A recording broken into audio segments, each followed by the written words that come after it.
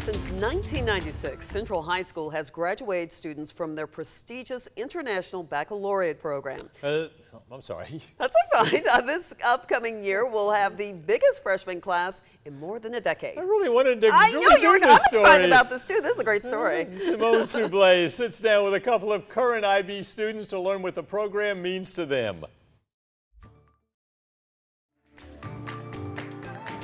Bibb County Schools says the International Baccalaureate program is the model education to the modern student.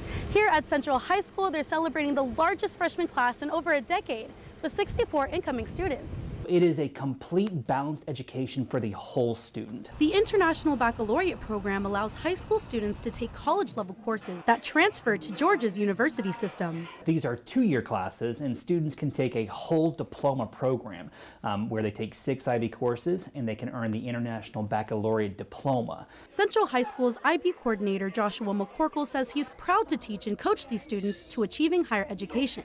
These students are doing upper-level coursework, things that you would see like juniors and seniors in college doing. These students are doing here at Central. And at Central High School, seniors Kendall Bryan and Jacob Solomon talked about how much they've grown within the past 4 years as an IB program student. We go through units and we have tests just like every other class, but the coursework, I feel like it's very different than what I experienced when I wasn't in this program. IB students learn together and grow together. And while the seniors are on their path to graduate, Central High School will soon be welcoming the biggest freshman class into the IB program in at least a decade. It's exciting because, you know, not just me, but my whole class is being recognized for the work that we've put in for this program to get to that next level. The future for the program is bright, considering how many people come in. In Macon, Simone Soublé, 13 WMAZ News.